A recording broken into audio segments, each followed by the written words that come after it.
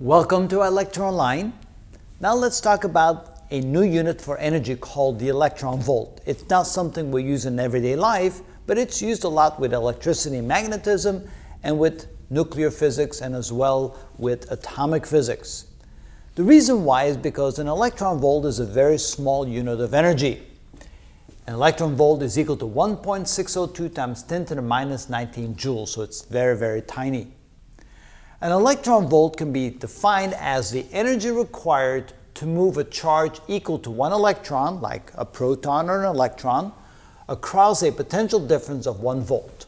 So here we have an illustration of that. Let's say we have a capacitor or something like that where we have charges on one side, opposite charge on the other side, so that there's an electric field between the two. In this case, the electric field will emanate from the positive charge to the negative charge. Let's say that there's a potential difference between the plates equal to 1 volt, and let's say that the distance between the plates is equal to 1 centimeter.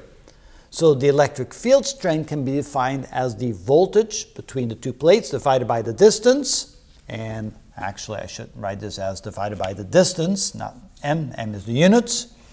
And so let's say 1 volt divided by 0.01 meter equal 1 centimeter gives us 100 volts per meter or 100 newtons per coulomb. Those are the units for the electric field.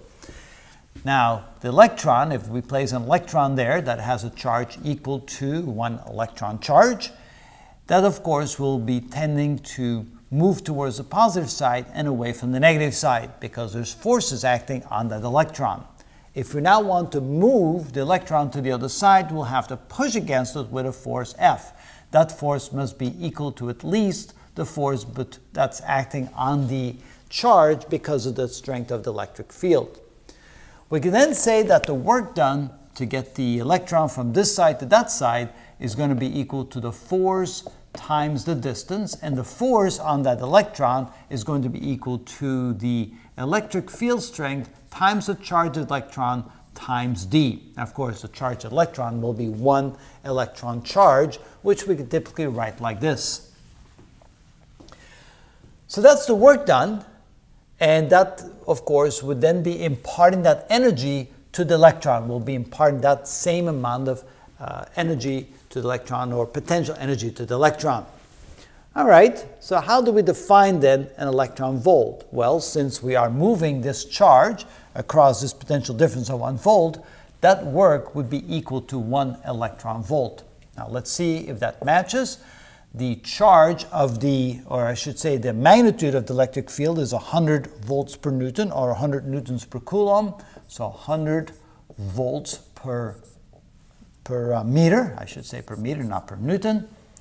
And we multiply that times 1 electron charge, and then we multiply that times the distance of 0.01 meter.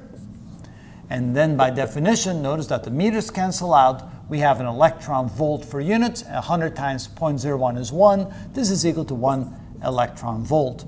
And that would be equal to the work done, or that would be equal to the energy or potential energy gained by the charge, in this case the electron.